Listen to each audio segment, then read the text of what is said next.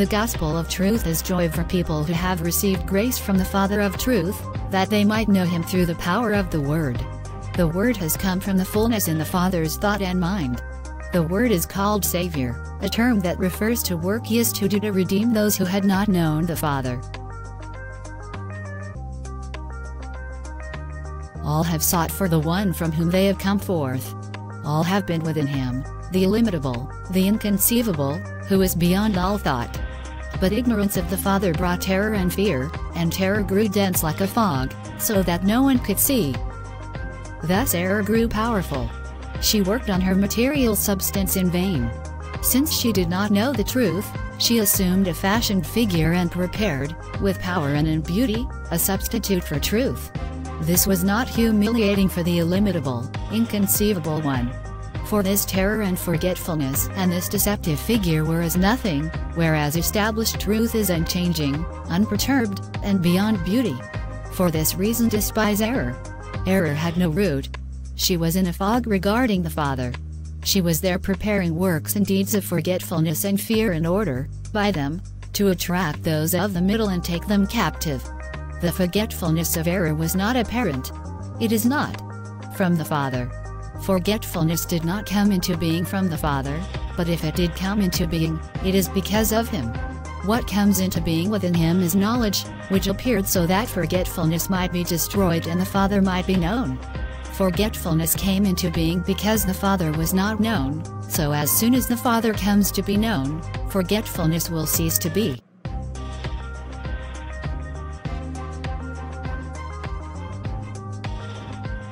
This is the gospel of him whom they seek, revealed to the perfect through the Father's mercy. Through the hidden mystery Jesus Christ enlightened those who were in darkness because of forgetfulness.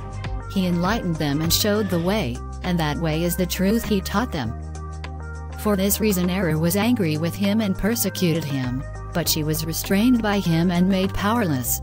He was nailed to a tree, and he became fruit of the knowledge of the Father. This fruit of the tree, however, did not bring destruction when it was eaten, but rather it caused those who ate of it to come into being. They were joyful in this discovery, and he found them within himself and they found him within themselves. And as for the illimitable, inconceivable perfect Father who made all, the all is within him and needs him. Although he kept within himself their perfection, which he had not given to all, the Father was not jealous. What jealousy could there be between himself and his own members? For even if the members of the eternal realm had received their perfection, they could not have approached the Father.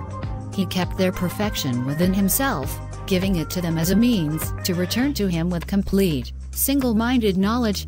He is the one who set the all in order, and the all is within him. The all was in need of him, just as a person who is not known to other people wants them to know him and love him. For what did the all need if not the knowledge of the Father?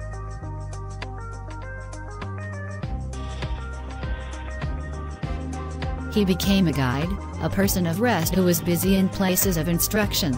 He came forward and spoke the word as a teacher. Those wise in their own eyes came to test him, but he refuted them, for they were foolish, and they hated him because they were not really wise. After them came the little children, who have knowledge of the Father. When they gained strength and learned about the expressions of the Father, they knew, they were known, they were glorified, they gave glory.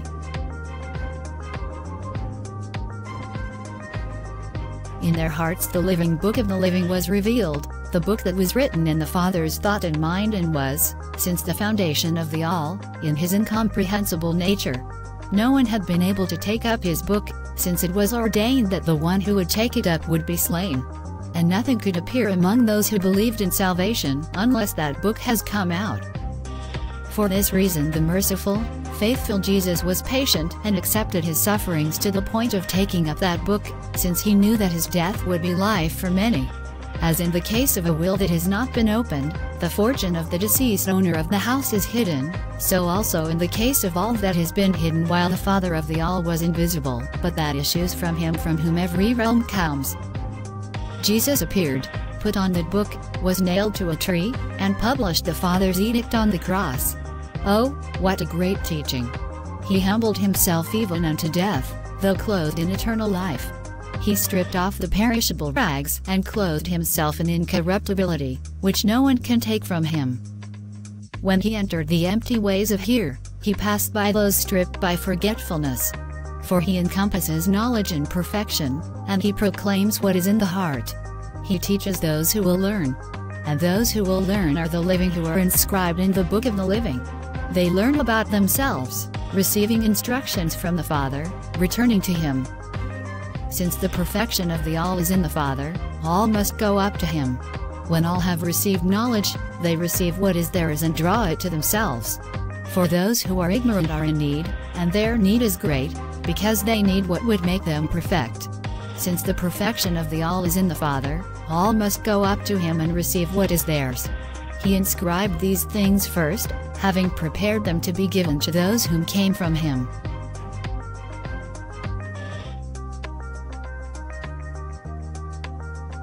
Those whose names he knew at the beginning were called at the end, as it is with every person who has knowledge.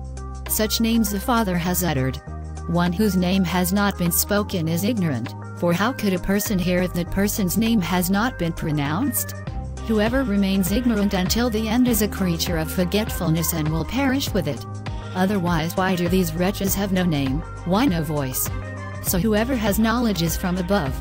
If called, that person hears, replies, turns to the one who is calling, and goes up to him. He knows how he is called. That person has knowledge and does the will of him who called. That person wishes to please him, finds rest, and has the appropriate name. Those who have wished to please him, finds rest, and has appropriate name. Those who have knowledge in this way know where they come from and where they are going. They know as one who, having become intoxicated, has turned from his drunkenness and, having come to his senses, has gotten control of himself. He has brought many back from error. He went before them to the places from which they had turned when they followed error, because of the depth of him who surrounds every place, though nothing surrounds him. Indeed, it is amazing that they were in the Father without knowing him and that they could leave on their own, since they were not able to contemplate or know the one in whom they were.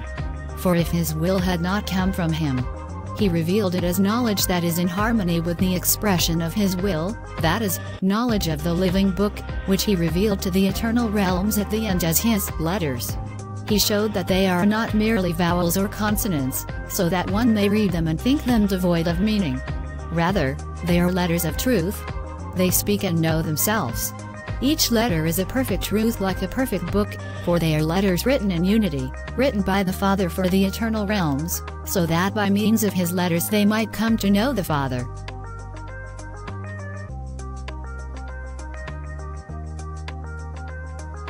As for the Word, his wisdom meditates on it, his teaching utters it, his knowledge has revealed it, his patience is a crown upon it, his joy is in harmony with it, his glory has exalted it, his character has revealed it, his rest has received it, his love has incarnated it, his faith has embraced it. Thus the Father's word goes out in the all as the fruition of his heart and expression of his will. It supports all and chooses all. It also takes the expression of all and purifies it, bringing it back to the Father, to the Mother, Jesus of infinite sweetness. The Father opens his bosom, and his bosom is the Holy Spirit. He reveals his hidden self, and his hidden self is his Son, so that through the Father's mercy the eternal realms may know him, and their wearying search for the Father, and rest in him, knowing that he is rest. For he has filled what was deficient and has done away with its appearance. The mere appearance of what was deficient is the world, and mere appearance serves in the world. For where there is envy and strife there is deficiency, but where there is unity there is completeness. Since deficiency came about because the Father was not known, from the moment when the Father is known, deficiency will cease to be. As one's ignorance about another vanishes when one gains knowledge, and as darkness departs when light comes, so also deficiency disappears in completeness. From then on the world of appearance will no longer be evident, but rather it will disappear in the harmony of unity. Now the works of all lie scattered. In time unity will make the heavenly places complete, and in unity all individually will come to themselves. By means of knowledge they will purify themselves from multiplicity into unity, devouring matter within themselves like fire, darkness by light, death by life. Since these things have happened to each of us, it is right for us to see to it above all that this house be holy and silent for the sake of unity. This is like people who moved from one house to another. They had jars around that were not good, and they broke, but the owner suffered no loss. Rather, the owner was glad because instead of these defective jars there were full jars that were perfect. This is the judgment that has come from above and has judged every person, a drawn two-edged sword cutting on this side and that, since the word that is in the heart of those who speak the word appeared.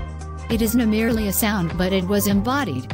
A great disturbance occurred among the jars, for some were empty and others were filled, some were ample and others were depleted, some were purified and others were broken. All the realms were shaken and disturbed, for they had no order or stability. Error was agitated, and she did not know what to do. She was troubled, she lamented, she attacked herself, because she knew nothing. For knowledge, which leads to the destruction of error and all her expressions, approached. Error is empty. There is nothing within her.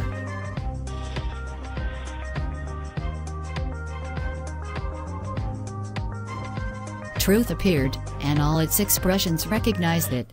They greeted the Father in truth and power that is complete and joins them with the Father.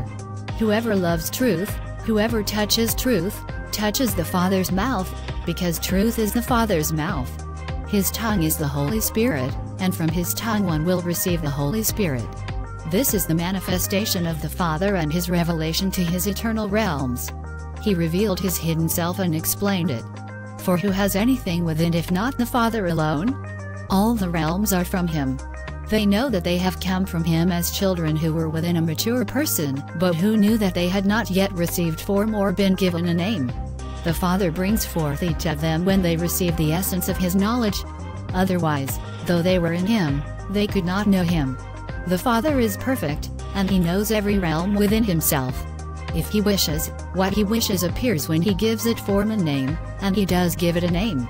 He brings into being those who before coming into being were ignorant of the one who made them. I am not saying that those who have not yet come to be are nothing. They are within one who may wish that they come into being if at some future point he so wished. On the one hand, he knows, before anything appears, what he will produce. On the other hand, the fruit that has not yet appeared knows nothing and does nothing. Thus each realm in the Father comes from what it, but what has set itself up is from what is not. For whatever has not root has no fruit, and although thinking, I have come into being, it will perish by itself. So whatever does not exist will never exist. What, then, does he want such a one to think? It is this, I have come into being like shadows and phantoms of the night. When the light shines, the person knows the terror that had been experienced was nothing. Thus they were ignorant of the Father, for they did not see him, since there had been terror and confusion and uncertainty and doubt and division. There were many illusions among them, and inane ignorance, as if they were fast asleep and found themselves a prey to nightmares. In these dreams they are fleeing somewhere, or they cannot get away when chased, or they are in a fight, or they themselves are beaten, or they are falling from on high, or they fly through the air with no wings. Or it seems people are trying to kill them, though there is no one chasing them, or they are killing their neighbors and are covered with their blood. This continues until those experiencing all these dreams wake up. Those caught in the middle of all these confusing things see nothing because the dreams are nothing. So it is with those who cast off ignorance from themselves like sleep. They do not consider it to be anything, nor do they regard its features as real, but they put them aside like a dream in the night and understand the knowledge of the Father to be the dawn. This is how each person acts while in ignorance, as if asleep, and this is how a person comes to knowledge, as if awakened. Good for one who comes to himself and awakens. And blessed is one who has opened the eyes of the blind. The Spirit came to this person in haste when the person awakened. Having given its hand to the one lying prone on the ground, the Spirit placed him firmly on his feet, for he had not yet risen.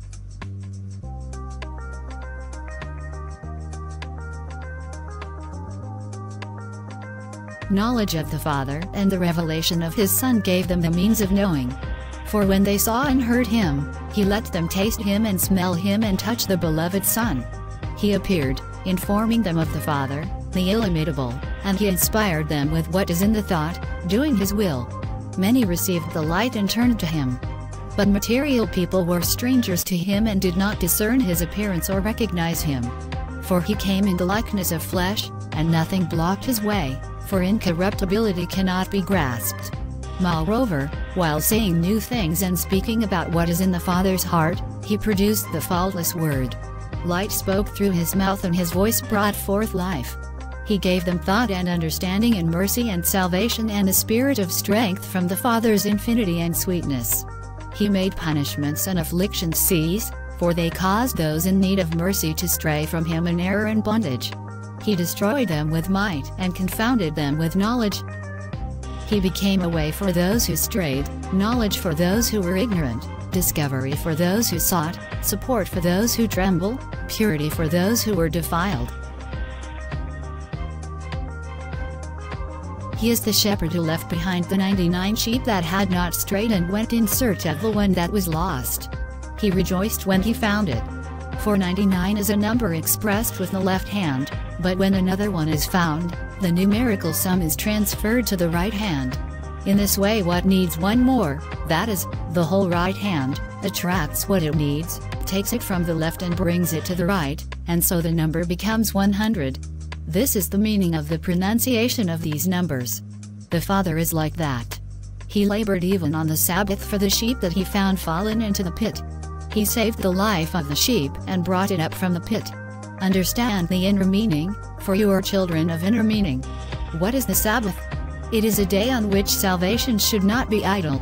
Speak of the heavenly day that is no night and of the light that does not set because it is perfect.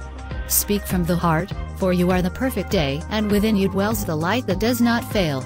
Speak of truth with those who seek it and of knowledge with those who have sinned in their error. Steady the feet of those who stumble and extend your hands to the sick. Feed the hungry and give rest to the weary. Awaken those who wish to arise and rouse those who sleep, for you embody vigorous understanding. If what is strong acts like this, it becomes even stronger. Focus your attention upon yourselves. Do not focus your attention upon other things, that is, what you have cast away from yourselves. Do not return to eat what you have vomited. Do not be moth-eaten, do not be worm-eaten, for you have already gotten rid of that. Do not be a place for the devil, for you have already destroyed him. Do not strengthen what stands in your way, what is collapsing, to support it. One who is lawless is nothing. Treat the lawless one more harshly than the just one, for the lawless does what he does because he is lawless, but the just does what he does with people because he is righteous. Do the Father's will, then, for you are from him.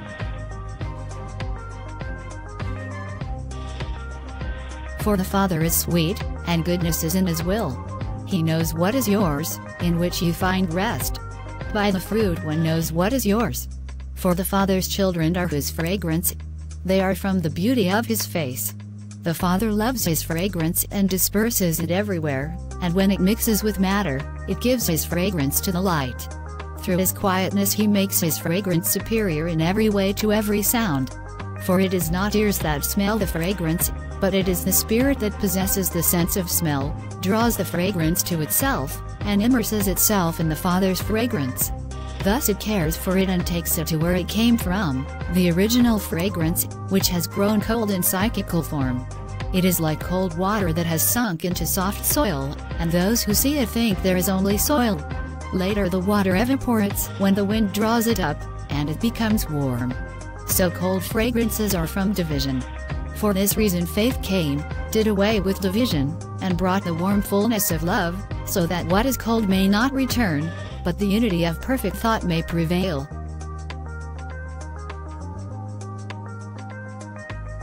This is the word of the gospel about the discovery of fullness, for those who await salvation coming from above. Their hope, for which they are waiting, is in waiting, and this is their image, the light in which there is no shadow. At this time the fullness is about to come. Deficiency of matter is not from the infinity of the Father, who came to give time to deficiency. In fact, It is not right to say that the incorruptible would actually come in this manner. The Father's depth is profound, and the thought of error is not with him. It is something that has fallen, and something that can readily be set up right through the discovery of the one who has come to what he would restore. This restoration is called repentance. The reason that the incorruptible breathed out and followed after the one who sinned was so that the sinner might find rest. Forgiveness is what remains for the light in deficiency, the word of fullness. For a doctor rushes to where there is sickness, since that is the doctor's wish. The person in need does not hide it, because the doctor has what the patient needs. Thus fullness, which has no deficiency, but fills up deficiency, is provided to fill a person's need, so that the person may receive grace. While deficient, the person has no grace, and because of this a diminishing took place where there was no grace. When the diminished part was restored, the person in need was revealed as fullness. This is what it means to discover the light of truth that has shone toward a person. It is unchangeable. Because of the coming of Christ it was said openly, "Seek, and the troubled will be restored, and he will anoint them with ointment."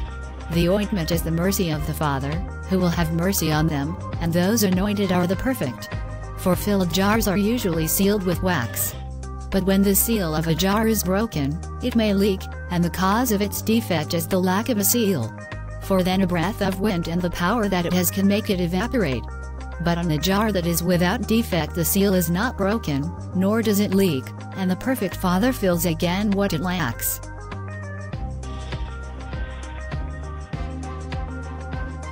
He is good. He knows his plants because he planted them in his paradise. And his paradise is his place of rest.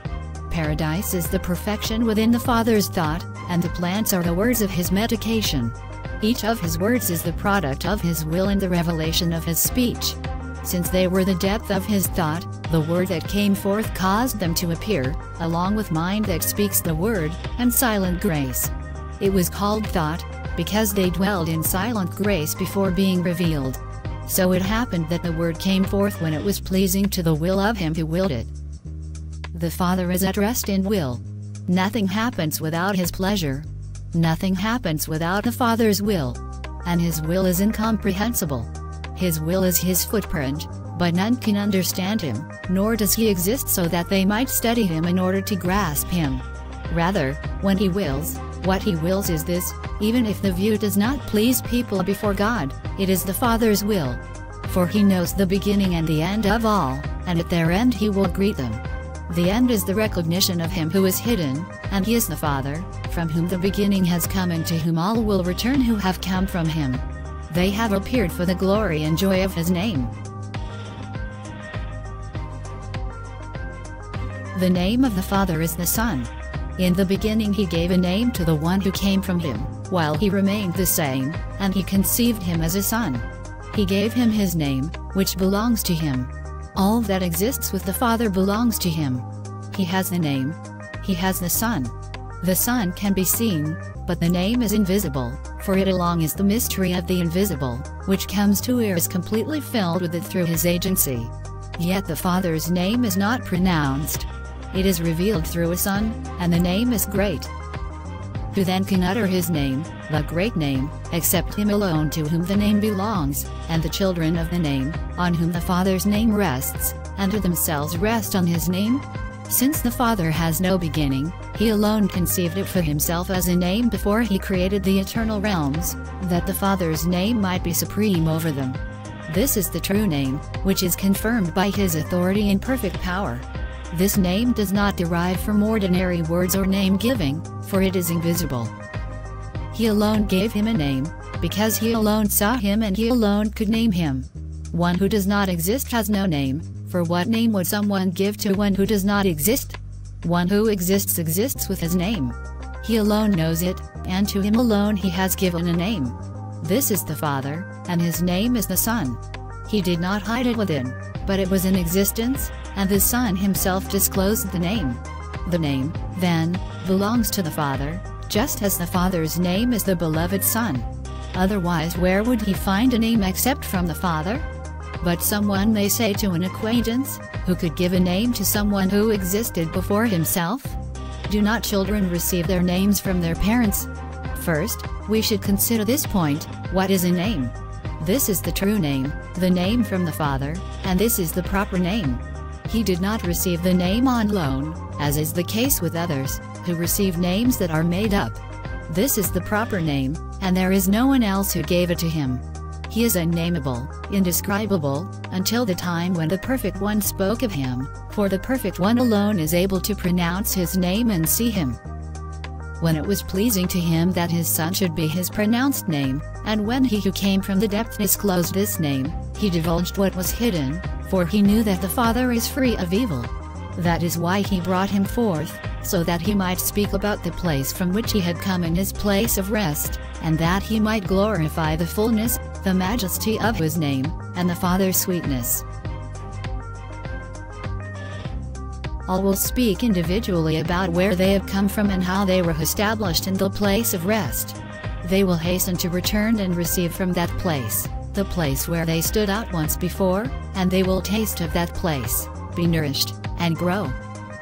Their own place of rest is their fullness.